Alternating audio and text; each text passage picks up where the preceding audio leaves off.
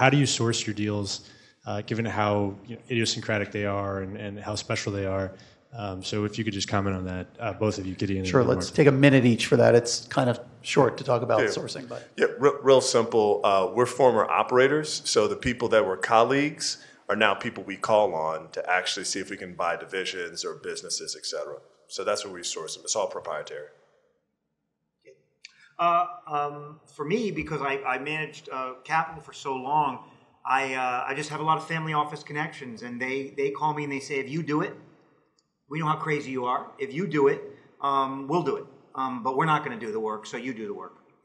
So Ryan, how do you build your business? Yeah, so obviously very different business, but I mean the focus for us is really analyzing, and we've actually made some hires this year on the sales team to dive deeper into the data. There's a lot of information out there. We need to figure out who exactly we've been working with, who else in the ecosystem matches up with that, both on the buy side and the sell side, and how do we get more directly connected with them. We're fortunate being part of NASDAQ that we have all these other resources at our disposal, so how do we more efficiently leverage those?